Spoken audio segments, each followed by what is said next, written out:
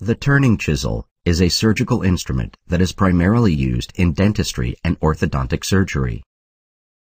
This instrument is most frequently used for the removal of wisdom teeth. The narrow end of the chisel is inserted between the teeth and carefully turned. When the dentist turns the chisel slowly, the bone compartment bends and the tooth jumps out of the tooth socket, alveolus. Quick movements tend to cause root fractures. These instruments must only be used after being sterilized, just as with any other surgical instrument.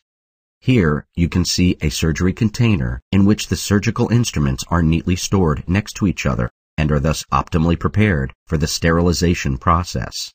Before surgery, the container is opened and the surgical instruments can be removed using sterile gloves.